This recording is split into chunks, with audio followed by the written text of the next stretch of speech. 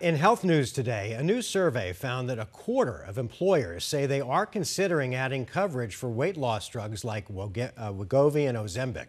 These medications are intended for diabetes patients, but have become really popular for people who are trying to lose weight. Companies typically pay for these drugs for diabetic patients, but not for weight loss. The Kaiser Foundation says to check with your company during open enrollment to see how they plan to handle the drugs.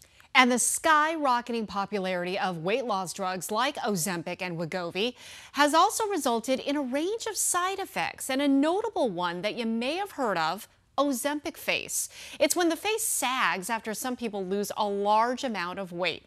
So let's talk about it on this Wellness Wednesday. Joining me now is Dr. Sonal Haerter with Dignity Health Medical Group. Before I get into this side effect, I want to get your quick reaction to the fact that more companies now are considering coverage of these very expensive weight loss drugs. Did you see me smile? And Yes! a little clap. I know. I'm so excited about this because there was a new statistic that was just released, and for the first time in 45 years, we see a slight decline in the rate of obesity in United States. But that does not mean it's not a problem. It's still a big problem. We still have 40% people who are battling obesity. Right. But this news makes me very happy. That means we can help so many people. Right. And do you think that, the rate of obesity, because it's plateaued, that's because of a lot of these weight loss drugs? Absolutely. Yeah. The trend is from 2020 to 2023, and the only thing that has changed in the last 3 years is we are using these medications. About 6% US population uses this sort of therapy for obesity, and 1 in 8 people have used these medications for obesity purposes. So, and there's more education. We are talking about it. There's more awareness about it. Yeah, I feel like every time we talk about it, ears kind of perk up, and there's still so much confusion about it still. But back to our topic of why you're here, we wanted to talk about one of the most notable side effects is Ozempic face. We've heard it, trending, and it's a real thing. So a lot of people lose a lot of weight. But what makes Ozempic face different? Okay, so when you lose extreme or dramatic weight in very short time, you land up losing not just your fat tissue, but also your muscle and collagen. Now, if you think about our face, we have muscle, we have fat, we have collagen. And if you lose rapid weight in very short time, actually in an unhealthy way, it can result in losing all that fat and muscle, causing a little hollow look, and that's what people refer to.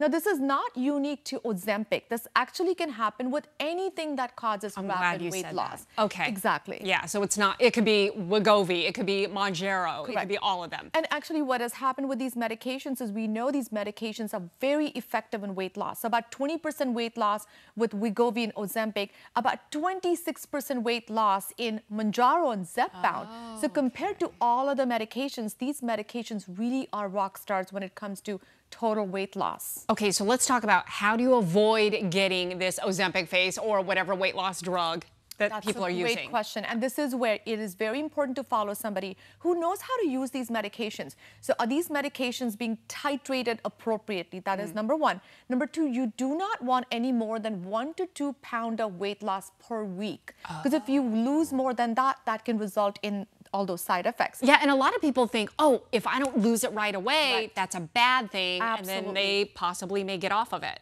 It not only you lose your muscle and fat, but you also slow down your metabolism. So there is no benefit in losing rapid weight loss, right? Number two is making sure that you're eating well-rounded nutrition. This is why people go on very restrictive calories. This just does not serve us right because it results in hair loss, fat loss, collagen loss. You want at least 30% of your calories coming from good quality protein, along with some weight training and resistance training.